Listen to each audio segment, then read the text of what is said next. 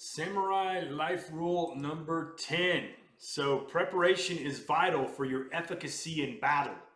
It enables you to make good decisions with rapidness, a truly deadly trait. Preparation is vital for your efficacy. Efficacy is the ability to produce a desired or intended result. So preparation is vital for you to have the ability to produce a desired or intended result in battle or in work, in life. It enables you to make good decisions with rapidness. It enables you to make good decisions quickly, how well you've prepped. A truly deadly trait.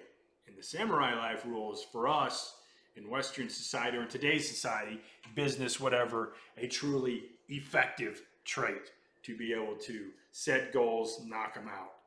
It's prep, prep, prep. That's the rule. That's the lesson on this one.